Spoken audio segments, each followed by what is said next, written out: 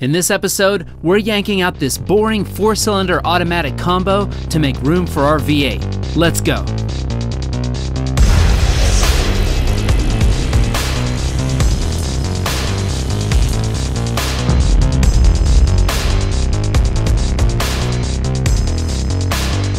In our last episode, we assembled the 5.3 with a bunch of fresh new parts and installed some modifications that will hopefully turn this tired old junkyard dog into a fierce, boosted beast. Now it's time to get the Tacoma ready for its new heart transplant by extracting that 4-cylinder powertrain. Let's get to work.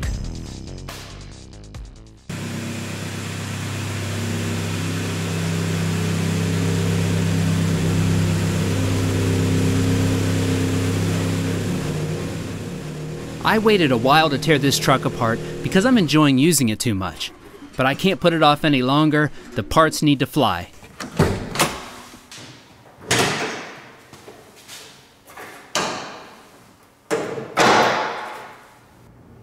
Hey, look everybody, Nana's back.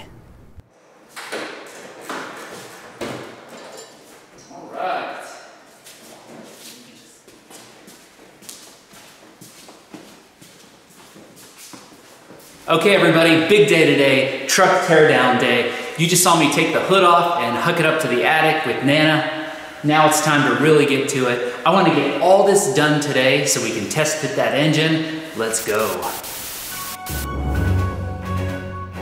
Hey everybody, I gotta interrupt this video for some important breaking news. The folks at Holley and I have partnered up to take Project Firebolt up to that next level. Let me show you what I'm talking about. This is the Holley Terminator X Max powertrain management system. It's plug-and-play control for almost any LS engine, starts at $1,000, and the way I was going to go with Project Firebolt was junkyard ECU, conversion harness, a variety of other little patches and workarounds, and I really wasn't happy with that solution. Holley came out with this while I was working on Firebolt and making the videos, which is why we had this breaking news here, and I'm just so thrilled that this product came out. It's just perfect for what we're doing here. I'll show you this system in much more detail later on when we get to that point. So for now, this is just a little preview. Some of you have been asking what I was going to run for engine management, and this is it. For more info, check out holley.com. They've got tons of information and specs on this system. So there you go, a little sneak peek of the Terminator X Max. That's going to be the brains behind Project Firebolt. I can't wait to get all this installed. Okay, back to the truck teardown video. I started off this job by filling up my work table with all the basic tools I'd need throughout the day. My LED work light, wrenches, pliers, my cordless 3/8 impact, tape and a Sharpie for labeling, lots of sockets and extensions in various sizes, and some penetrating oil for rusty bolts, and spray silicone for stuck rubber hoses. Let's start by disconnecting and removing the battery.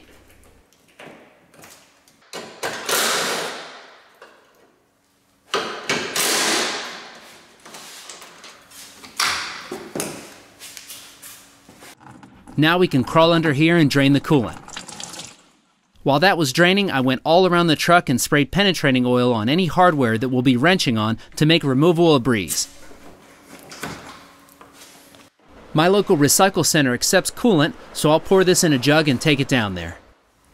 Okay, now as I go here, I'm being really careful not to damage anything. Lots of little clips, lots of hoses and things. It's hard to tell what we'll reuse when it comes time to do the engine swap. For whatever we don't use, I think I'll be able to sell, so I want to keep it all in as good a condition as possible.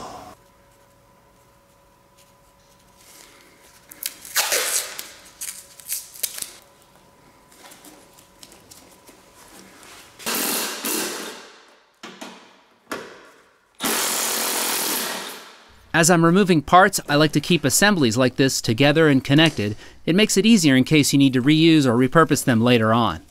I also like to cap off any lines to prevent them from leaking or venting fumes, and it keeps junk from getting in there too. Next, out comes the cruise control setup and the air intake assembly.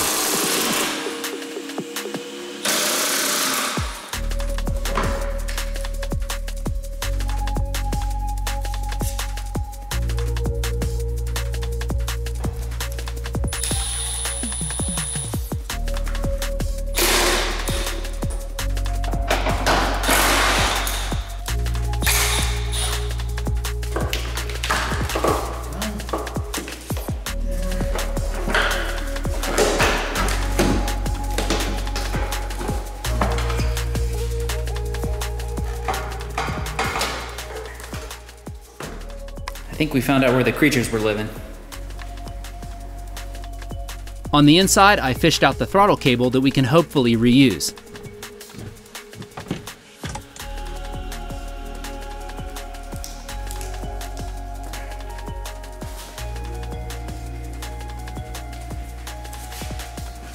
Now it's time to break down the front end.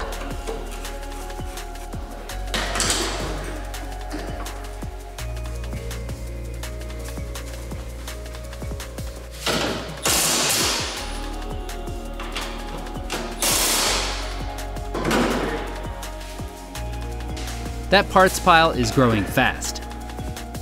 It's amazing how much easier these clips are to remove when you remember that you have a tool like this.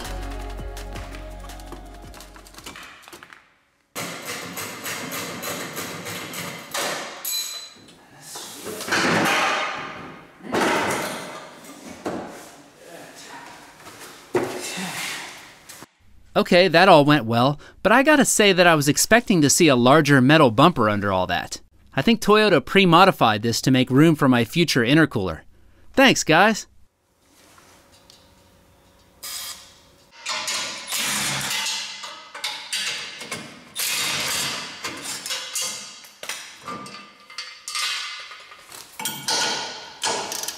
There we go. As I've been removing pieces and parts, I either keep the hardware with the part or put it in one of these hardware organizers. I like this kind with the removable bins that are different sizes. Some may call me a pack rat for keeping all sorts of little caps and lids and things like this over the years, but they really come in handy with situations like this, when you want to plug these drippy transmission cooler lines that come out of the radiator. And to plug the lines from the transmission, I use some old Mitsubishi flywheel bolts. Yet another argument for just keeping everything.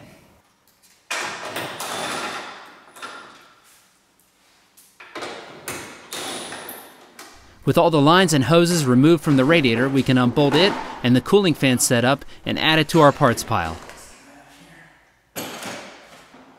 You know, I feel like I'm getting pretty good at tearing this truck apart.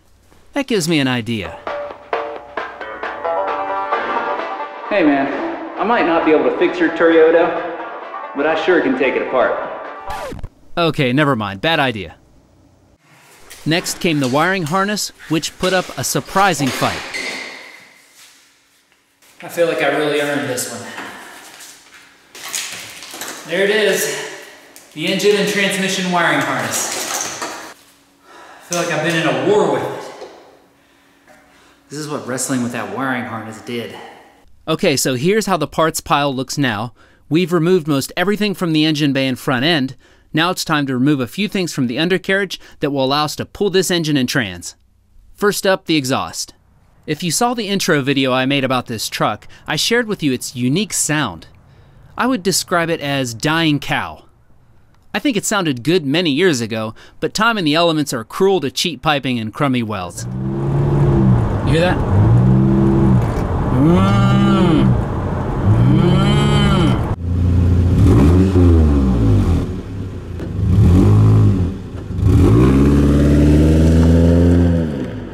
Here's a look at the exhaust setup. It starts out good up front and even has a nice Flowmaster muffler on here, but after that things go horribly wrong, starting in this region here. Oh, I see where that loud rattling sound was coming from, just the muffler resting on the floorboard here. Moving on, we have what looks like a Y-pipe that was custom fabricated by Sparky, the welding dog. You know I have just the tool to fix this.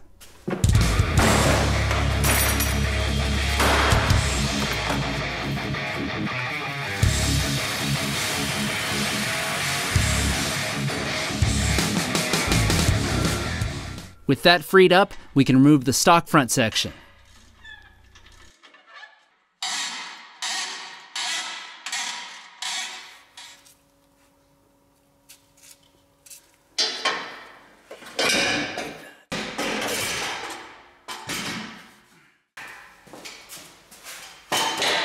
All right, let's send this rusty mess to the scrapyard. We need room for turbo V8 stuff under here.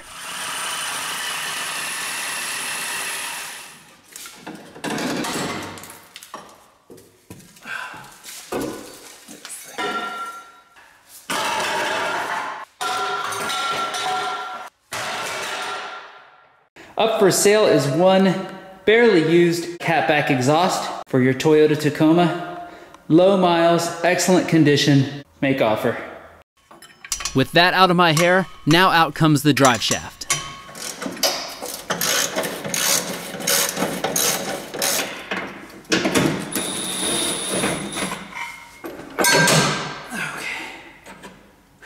Now we have a pretty good look at the space we'll have for our new drivetrain and related parts. I can already tell that this steering rack placement and these front braces are going to make the swap interesting.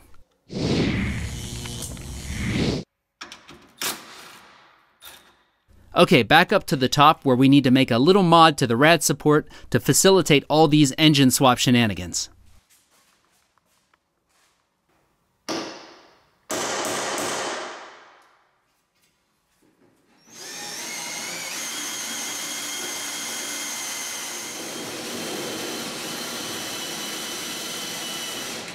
Toyota lovers, please avert your eyes. You're not gonna like this.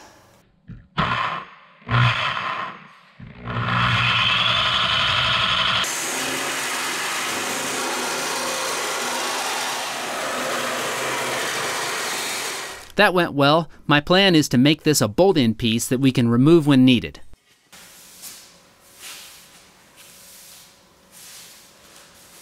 The last step before we remove the stock engine and transmission is to remove the engine and transmission mounting bolts.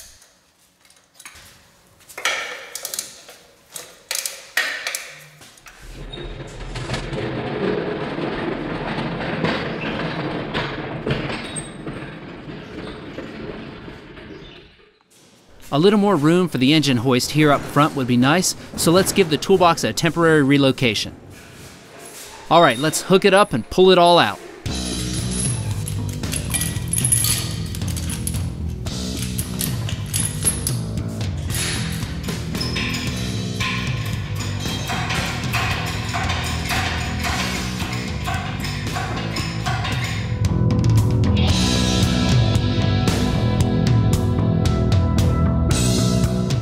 That all went according to plan, so now I'm going to use a moving dolly that I modified a bit to temporarily store this setup while keeping it mobile.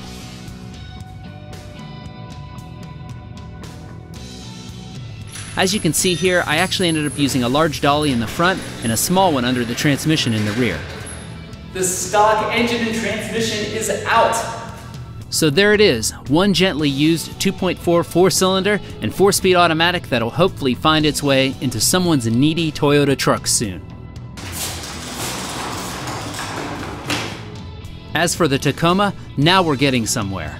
This empty engine bay is just begging for its first test fit of our refreshed 5.3 GM V8.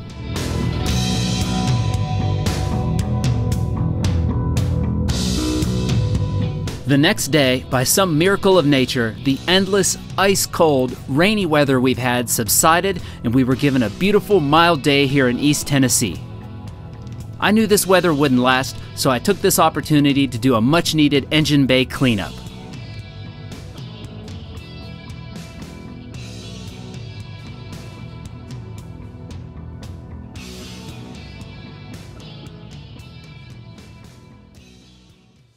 If you've watched my videos in the past, you already know how I feel about scrub bubs.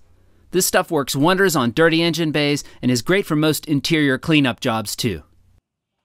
I started this job by wrapping up any electrical connections to keep them safe from water, especially this giant stock engine harness, which I plan to remove and dissect, but haven't got around to doing yet. The scrub bubs are super easy to work with. You just spray them on, let them do their thing, and rinse them off.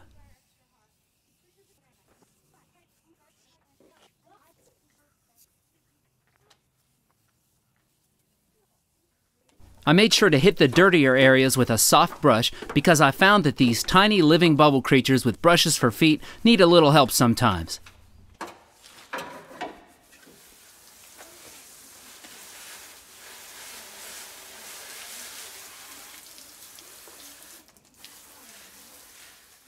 That looks way better. After letting this all dry in the sun, I unwrapped all the electrical stuff and pushed this engineless Tacoma back in the garage. Thank you for watching, and thank you to Summit Racing for making this video series possible. No matter what you're building, be sure to visit summitracing.com or download their handy app for all of your horsepower needs.